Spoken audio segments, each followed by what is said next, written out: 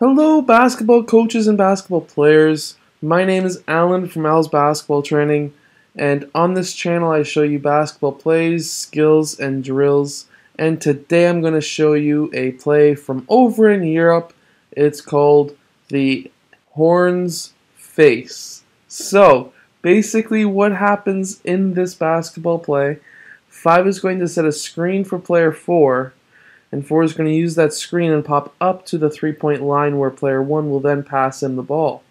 Player 1 will then come over to player 4, do a dribble handoff with player 4. 4 will then continue out, and then 1 is going to continue dribbling, maybe 1 or 2 dribbles, and then 3 is going to cut above his defender towards the rim, where 1 will then pass the ball to player 3.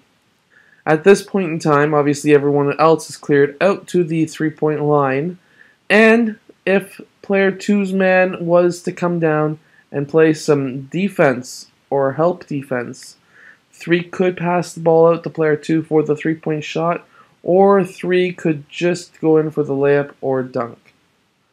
I hope you have enjoyed. Please like and subscribe, and I will see you guys next time.